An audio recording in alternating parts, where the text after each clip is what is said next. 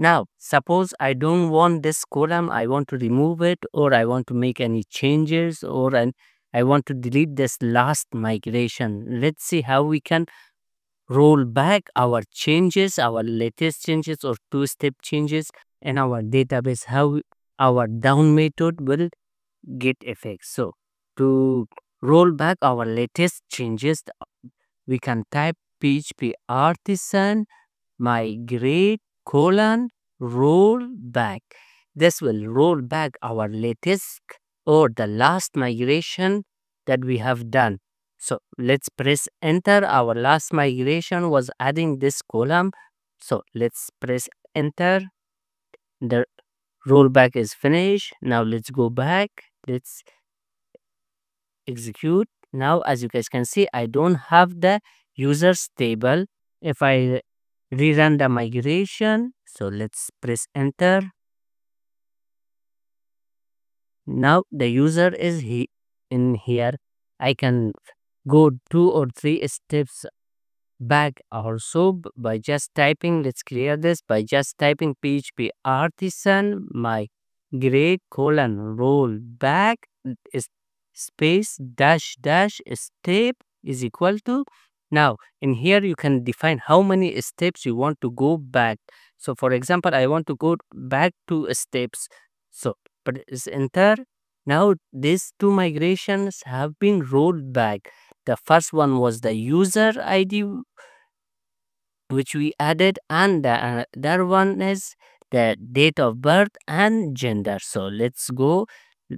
These columns should be deleted. Now let's execute. As you guys can see, now I only have the ID, name, email, and age without date of birth and gender, and also I don't have the user ID as well. But if I rerun migration, so let's type PHP artisan migrate, it will add them back.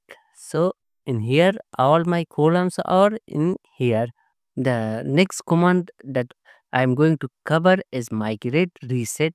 Right now if I go in here, as you guys can see, I have all my tables. Now if I want to delete all my tables from my database or reset my database, I have this command which let's clear everything.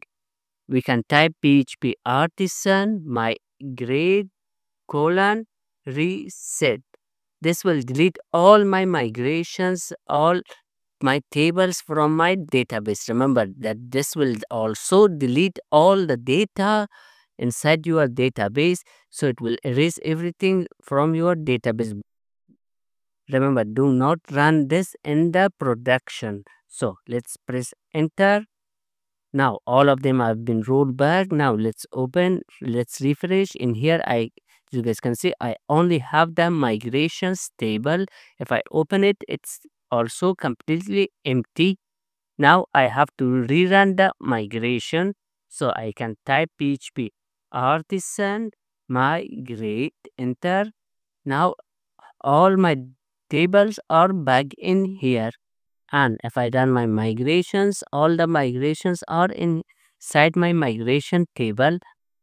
Another topic is if you want to delete all your data and set your migration to fresh tables, like completely empty database with tables only.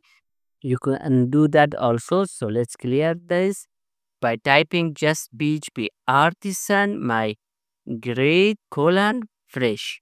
This will delete all your migrations, all of your tables, and remigrate again. So let's add them. Okay, but before this, let's add some data so we can see the changes clearly. So let's add a new user. Let's add an email. This. Let's apply. Okay, I have this users in my table.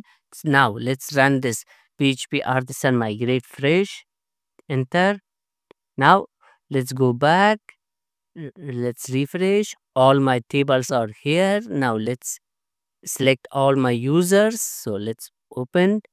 The user is gone and my table is empty because the migrate fresh will drop drop all your tables and it will recreate them as a fresh database. So this is it for migrations. See you guys in the next part.